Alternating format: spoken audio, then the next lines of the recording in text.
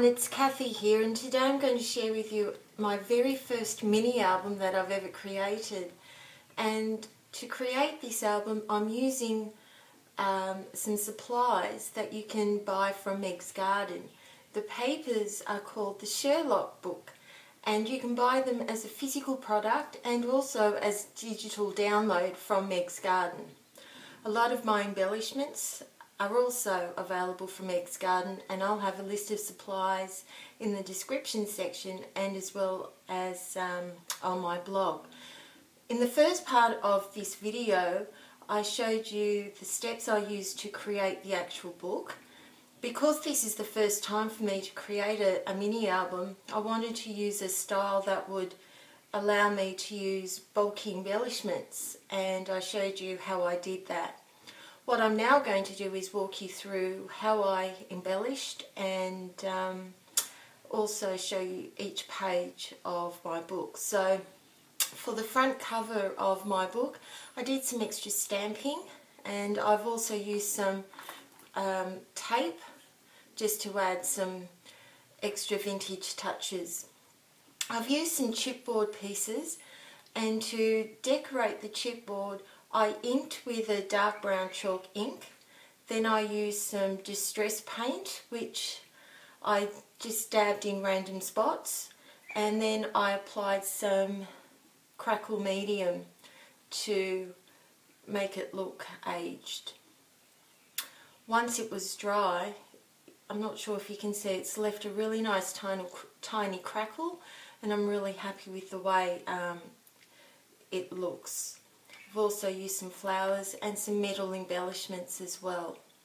To close my mini album I've used this lovely metallic ribbon, this organza ribbon, and what I did was I measured the length of my book and just found out what the halfway mark was and used a hot glue gun to apply the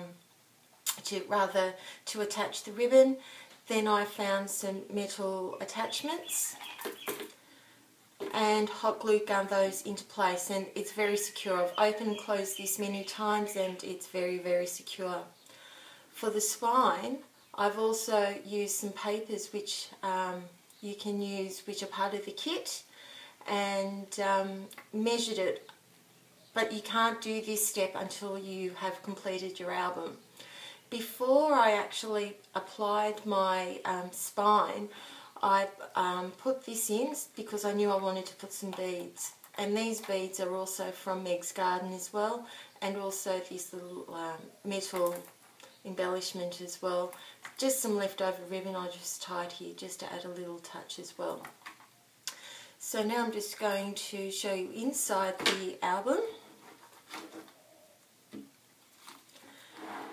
On the first page, again you can see that I've carried the tape through. These tags are also available in the kit. There's some different tags there with different papers.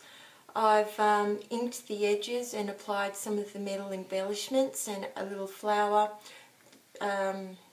seam binding and a brad. You can use this for some journaling. I've applied a doily and also some flowers. I applied this little section here because I wanted to put some tags in. To cover the spine I just used some lace, and I've done this throughout the whole entire album. I created this pocket and used some metallic trim which coordinates beautifully with this ribbon.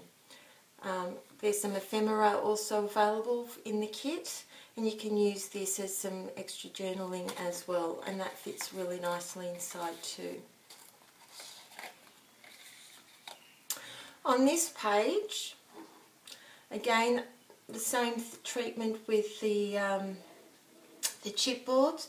I inked with chalk brown ink and randomly dabbed some metallic paint and then applied the crackle medium on top. I've applied some foam adhesive on the back just to prop it up so that later on when I want to put a photo in I can simply lift it up and put my photo behind. applied some flowers as well. This page, same treatment again with this chipboard frame. This time I went for a different position for my tags. This is another of the tags from the kit, and I've made some smaller tags, and I just used some dies that I had and cut out two smaller tags again for journaling, and applied some jute just so that you can pull those out easily.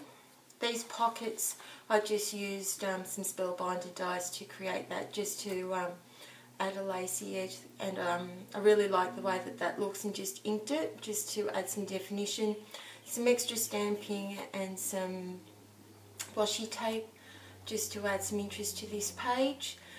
Just glued some metal trinkets, and I had some chipboard headings that I add there just to add some extras to this page. I also used the second half of my doily here and some flowers, and also some fibres just to add that shabbiness and also vintage look. I inked the edges of the leaves too, just to give the page and age look, to keep that theme consistent throughout. Again, some more metal embellishments which you can purchase from Meg's Garden.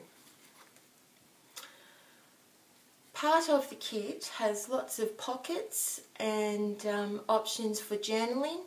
So here is one of the pockets. I just cut it out and applied it. Inside there is some ephemera, but I've created it by inking it, and I add a little trinket that is part of Meg's Garden supplies, and just added some jute so that you can easily pull it in and out, so just in case it gets lost inside.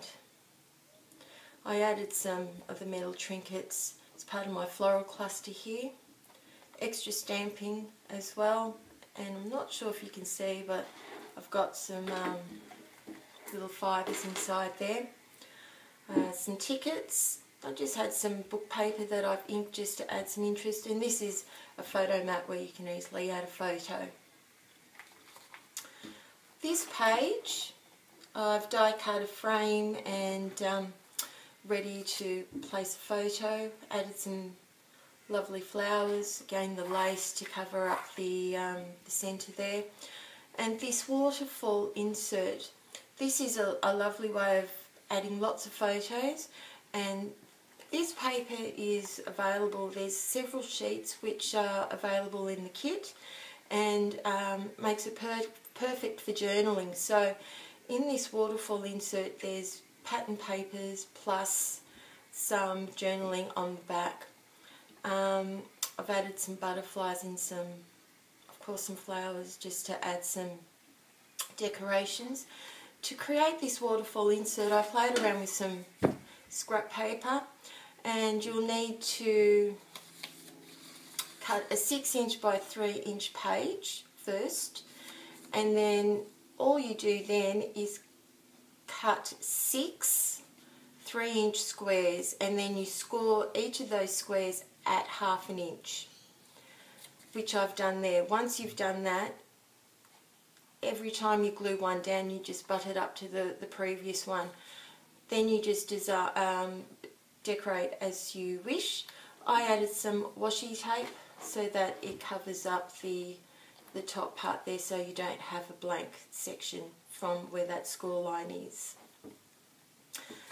On the back, similar to it's the same pattern paper as the front.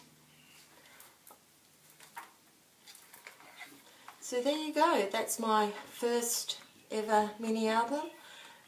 If you'd like to create your own, simply go to Meg's Garden, where you can purchase these papers plus embellishments, or if you'd like to download, again, go to the website and purchase your download from there. So thanks so much for joining me today, and have a great day.